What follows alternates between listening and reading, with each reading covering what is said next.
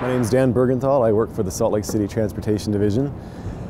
We are standing on 2nd South by the Capitol Theater, which is about 50 west. The hawk signal here was placed here because of the amount of pedestrian traffic we have here crossing to the Capitol Theater mostly.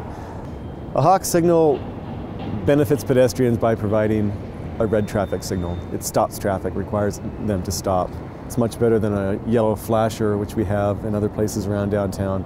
The yellow flashers are warning flashers and warn the motorists that a pedestrian may be crossing. It doesn't actually require them to stop unless they really need to. The red signal here does require them to stop.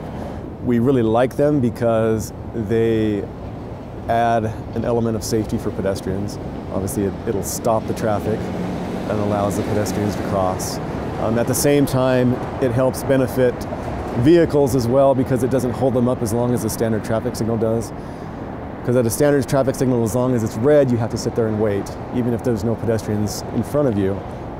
This type of signal, once it starts flashing red, if there's no longer a pedestrian in front of you, then you can proceed. For pedestrians, there's no learning curve at all, really. It works just like any other traffic signal. But for car drivers, we do have a sign up there that explains what you're supposed to be doing. I think some of them get a little confused when it starts flashing red.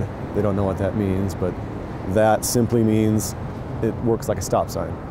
And you'll see commonly red flashers associated with stop signs in some locations.